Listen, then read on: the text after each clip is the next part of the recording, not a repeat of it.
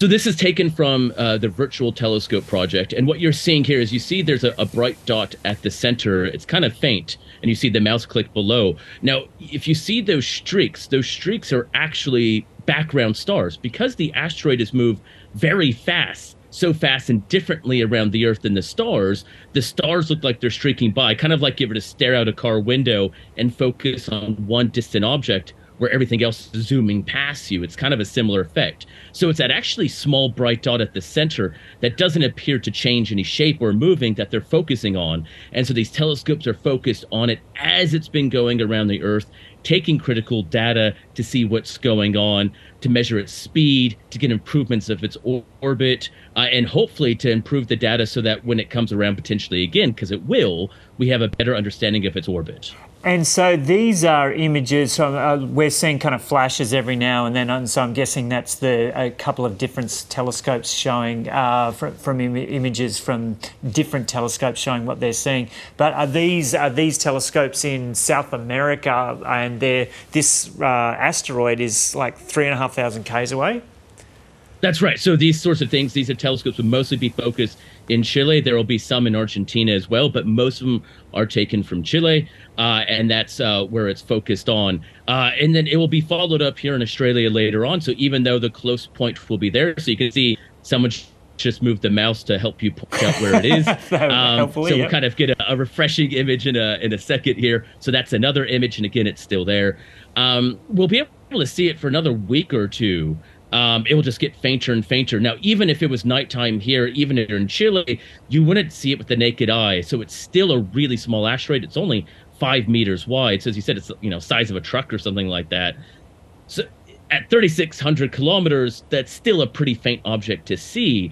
Now, the key here, though, is it is 3,600 kilometers. This is closer than our geosynchronous orbit satellites. So the satellites, where a lot of our weather we get from and other things, those are 10 times further away than this object was. And so this is kind of why we say we need to track these things. These things can come relatively out of nowhere without knowing them and get awfully close to the Earth. You kind of don't get closer to the Earth unless you hit the Earth, which, again, this one hasn't and won't.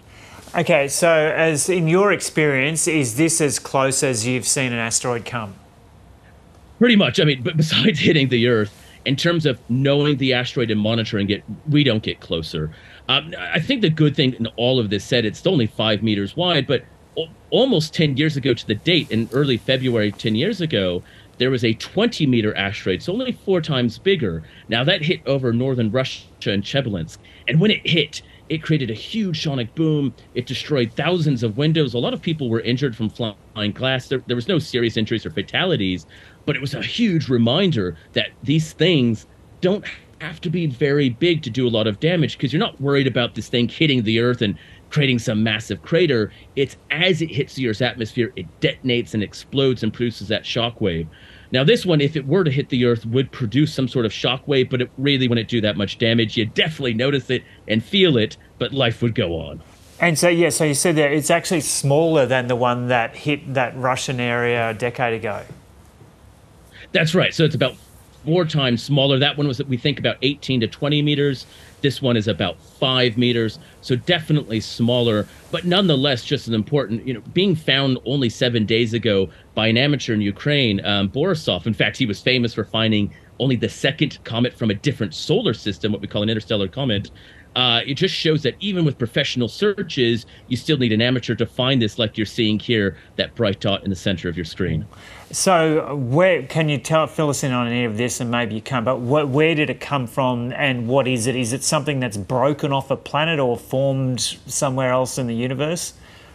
So yeah, so this is a type of asteroid from what we call the Apollo asteroid. So this is a group of asteroids that there aren't, when you picture asteroids that are kind of in the main belt between Mars and Jupiter, the Apollo asteroids have a very distinct orbit around the sun.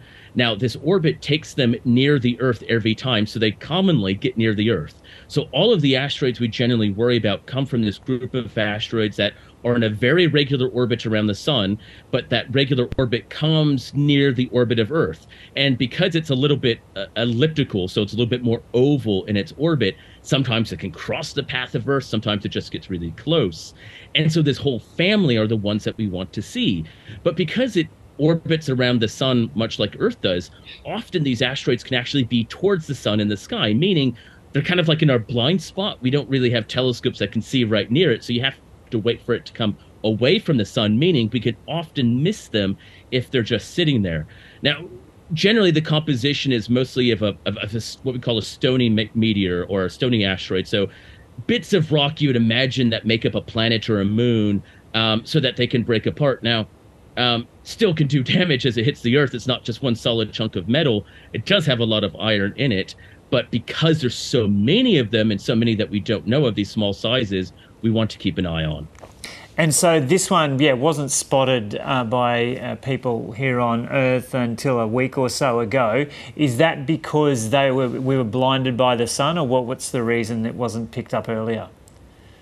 So a couple of reasons. Yeah, so it was near the sun, which meant it's kind of hard to see until it got further away from the sun. It's also small, only 5 meters. You're only reflecting sunlight. The only way you see this is sunlight bouncing off the asteroid and us detecting it. Same reason we see the moon or Mars. But, this is 5 meters. The moon is almost the size of Australia. It's over 3,000 kilometers wide. So these things, in terms of brightness, are really, really faint. So you need either a really big telescope, which means that you need lots of them to survey the sky, or you need to look deeper. And this kind of becomes the problem. We don't worry professionally about the asteroids that are 1 to 10 kilometers. We kind of know where those are. We can see them really far away.